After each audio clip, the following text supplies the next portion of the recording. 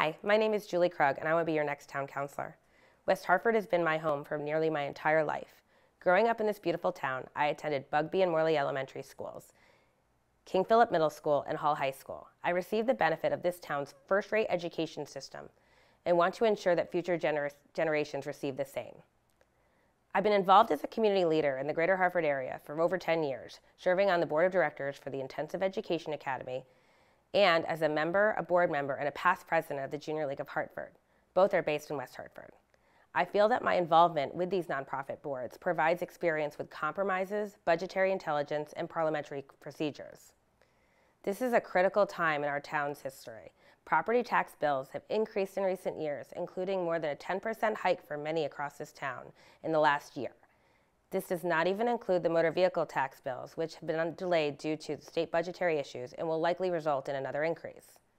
At the same time, the current leadership thought fit to proceed with the purchase of the University of Connecticut property, with no planned use for the property and environmental issues that will require cleanup costs estimated in the millions. We are now on the hook for these costs while the property creates no tax revenue.